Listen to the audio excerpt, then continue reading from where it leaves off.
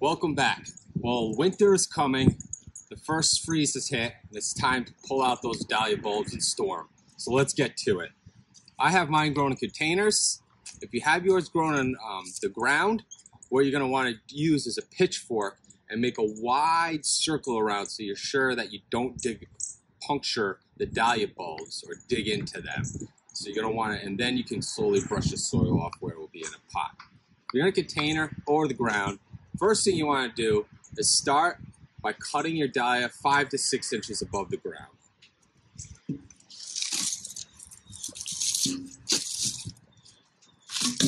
Just like that.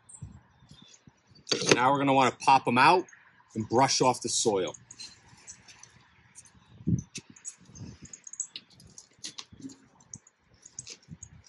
When you're brushing off the soil, you want to do it very gently. If it's in a pot, it's probably root bound. You don't want to go digging in there and damage any of those tubulars that we're supposed to be saving.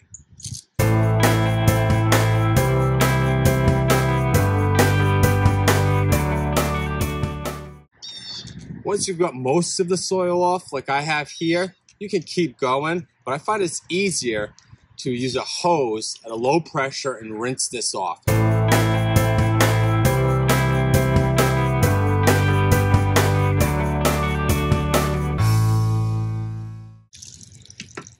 All right, so now we have our rinsed off dahlia bulbs. You can see all of these beautiful bulbs varying in sizes. Yeah, not all the soil is gone, but a lot of it is. And you might think, well, why is he wetting them? You don't want them to be wet. No, you don't. So what I'm going to do now is put it in a tray, and I'm just going to dry it inside for 24 hours. Just let a lot of that water just kind of basically seep out of it. But why I like to rinse them is what it does, it allows you to inspect these bulbs to see if there's any rotten ones or bad ones. If you just left the dirt on or brushed it off, which a lot of people do, you're just taking that risk that if there is a bad one, it can spread and ruin your bulbs in the storage process. So by rinsing them, I can check them all out. These all look good. What you're looking for is I saved one. And so this was one I rinsed yesterday. And what I noticed was this one, I picked it off. It's very squishy. See? Just popped. It's all rotten. Now, if I didn't rinse this and it was coated in dirt, I might not see that. So here's a prime example. So now that you got your dahlia bulbs out and rinsed, we're going to dry them for 24 hours. So now that we're fast forward, this is one I did yesterday. It's been rinsed, it's dry. The bulbs on it are healthy. I'm going to cut this stem, just the storage part, right above there. Now if you come closer, if you look in here, I like to use wood chips. So I put a base layer of wood chips into my paper bag. I'll place my dahlia bulb in. Then I'm just going to sprinkle some on top.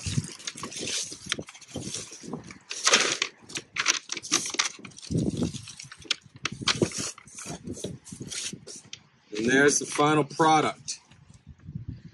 Kind of see the stem. I'm not really worried about covering that. You just kind of want to cover those bulbs or those tubulars, and that way, if there's any moisture, it can leach out, stay nice and dry. You want to do it in a breathable container, whether it's a paper bag, cardboard box.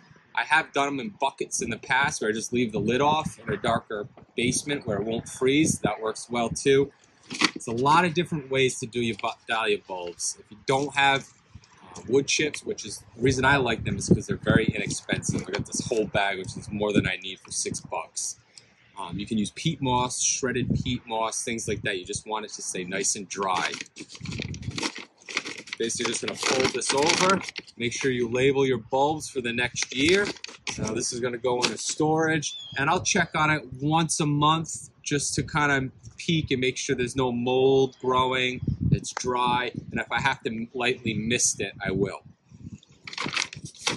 Thanks for tuning in. Get started on your dahlia bulbs. Why spend all that money every year when you can save your bulbs? The plant has already grown. The bulbs are full of nutrition. You're going to get a healthier, faster growing plant next year. So hop into it. Super easy to do. Let me know if you have any questions in the comments and I'll answer them for you. Hit that subscribe button. We'll see you next time.